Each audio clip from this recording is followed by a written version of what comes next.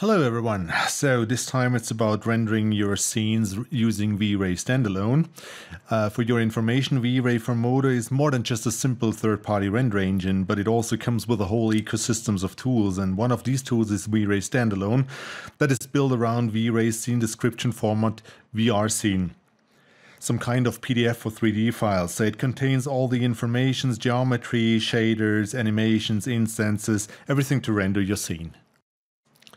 Usually when rendering a scene using V-Ray, what happens is, if you press render, a VR scene file is exported, which is then rendered using V-Ray. With the help of V-Ray Standalone, which is also part of every installation of V-Ray, you can make the rendering an external task, which has a lot of benefits, and it's not really complicated to do so.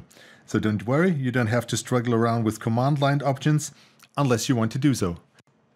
So rendering using V-Ray Standalone is pretty simple. You just go up there in the V-Ray menu and select Render with V-Ray Standalone. Up there you have a couple of options, like for example what kind of path groups you want to use, what kind of render engine you want to use on CPU or GPU.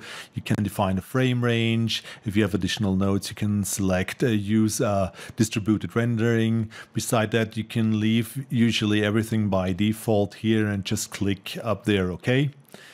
Afterwards, V-Ray will ask where it should place the final rendered image. You can define also what kind of image format you want to have. In this case, I just have here some kind of folder. Let's name it test. And let's do V-Ray do the rest. So it's going to export the first keyframe. Since we have no animation, it's going to be exported as a VR scene file.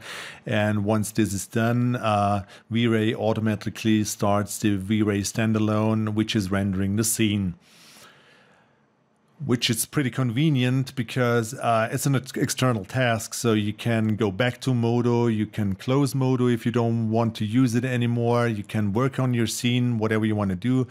Here you can see what V-Ray is doing in the background.